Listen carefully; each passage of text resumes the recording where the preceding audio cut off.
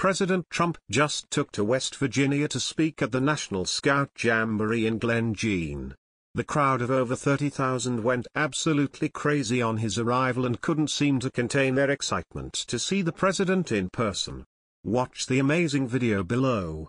During the speech you'll watch below, the president took jabs at many of his political opponents, including dishonest reporters, lying media, and backstabbing Republican senators.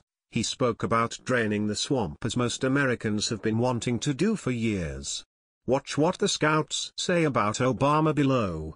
I go to Washington and I see all these politicians, and I see the swamp. In fact, it's not a good place. We should change it from the swamp to the cesspool, or perhaps use the word sewer, he said.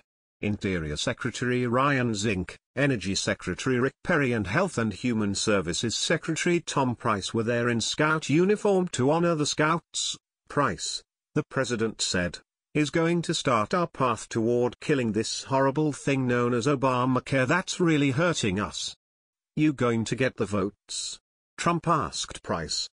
He better get them, Trump told the enthusiastic youths. Otherwise, I'm going to say, Tom, you're fired. Trump even humiliated Obama, saying, by the way, did President Obama ever come to a jamboree? The answer's no.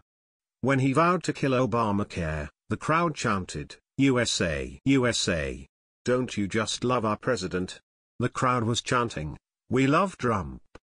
That echoed throughout the entire event. You can watch the video here. It's pretty safe to say that there are plenty of Americans who love Trump. Are you one of them? If so, share this post if you are proud to have him as president.